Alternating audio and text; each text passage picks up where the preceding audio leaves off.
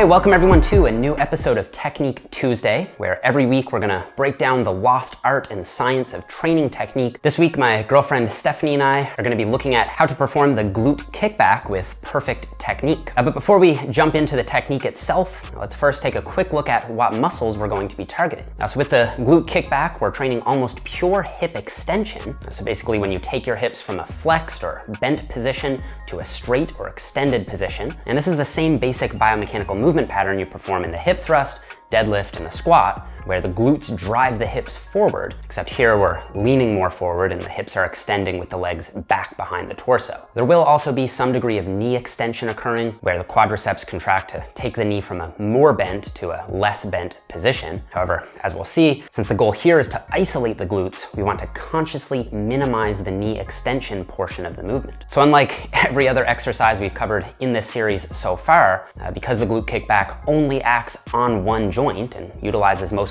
only one muscle group, it actually has a pretty limited capacity for overload, meaning it should be loaded in a higher rep range, around 12 to 20 reps. And since the ability to overload is more limited, rather than focusing on steadily increasing the weight over time, we're going to instead focus on progressively overloading through three other avenues. First, by improving the mind-muscle connection over time. Second, by improving or mastering technique over time. And third, by improving the pump over time, which can include increasing the reps. And one way to do that is just by adding one rep whenever you can, while maintaining good form and a mind-muscle connection. Now, of course, you can increase the weight once you reach the top end of a rep range, such as 20 reps or more. However, at a certain point, further weight increases will simply result in form breakdown. And then at that point, you should just focus on these other three options. Now, of course, this can beg the question, why do this movement at all then? And I would say, like any isolation exercise, I think it serves two main purposes. First and foremost, it can allow you to accumulate more training volume for the body part you're trying to develop the most without creating much of a recovery demand for other muscles or joints. So in other words, trying to build your glutes at a higher priority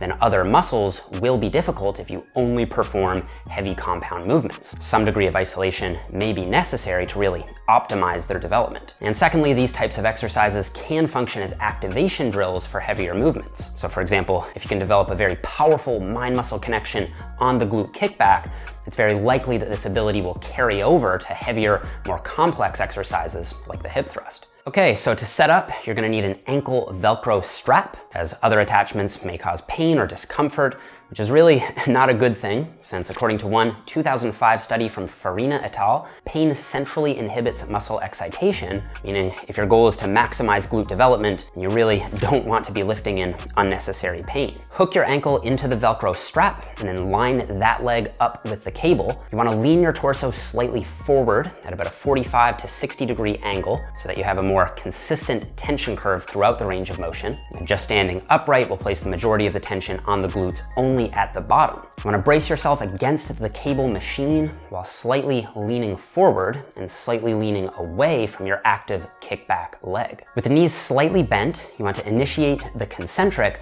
by thinking about pulling the lower aspect of your glutes to the upper aspect of your glutes. And even though the exercise is called a kickback, I like to think of it more as a swing back, since emphasizing the kicking component is going to shift emphasis onto the quads and away from the glutes. Whereas thinking about swinging your leg back and up in an arc will emphasize pure hip extension, keeping the glutes at the forefront. You should also consciously think about keeping your hamstrings soft with more lax knees, which is further going to shift that emphasis onto the glutes as the main hip extensor. You can also think about swinging the weight slightly out laterally, which will help target the upper glutes a bit more.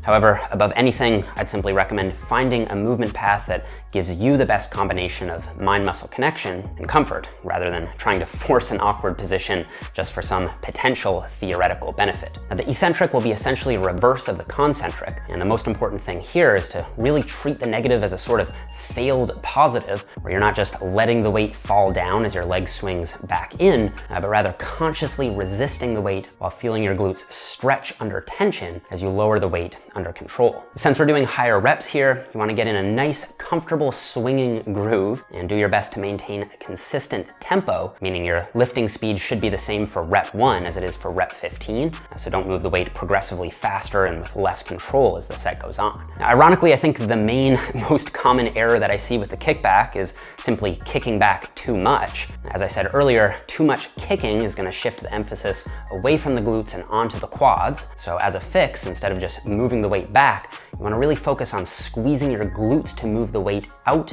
and up in an arc. Another common error is having too much upper body movement. Although some upper body movement is fine, you don't want to rely on upper body momentum to carry your active leg up as a counterbalance. You should brace your upper body against the cable frame and keep it nice and stable, initiating every movement from the glutes. So donkey kickbacks are a reasonable alternative here, which you can set up on the lying leg curl or Smith machine. However, these machines tend to lock you into position more and can prevent that freedom of motion for finding an ideal movement path for your particular skeleton.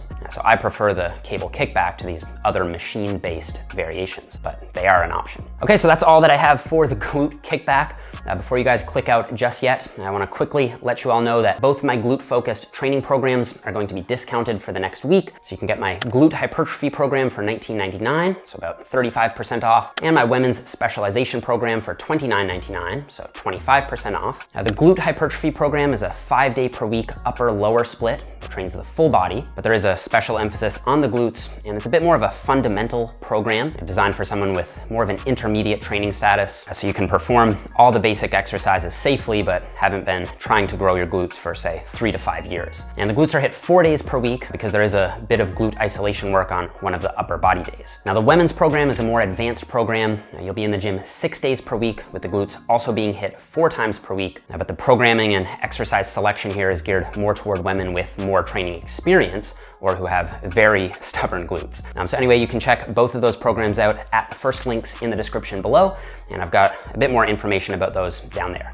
So don't forget to leave me a thumbs up if you enjoyed the video. Don't forget to subscribe so you don't miss future Technique Tuesday episodes, and I'll see you guys all here next Tuesday for the hip thrust.